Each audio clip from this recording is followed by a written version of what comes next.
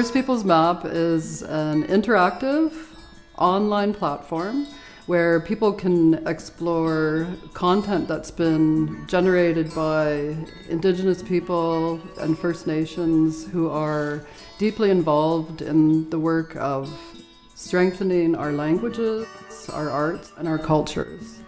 First Peoples Cultural Council works with Indigenous artists and First Nations communities all across the province. And through those relationships, we became aware that the communities really wanted a platform like this, where they could share information about the really good work that they're deeply invested in their communities.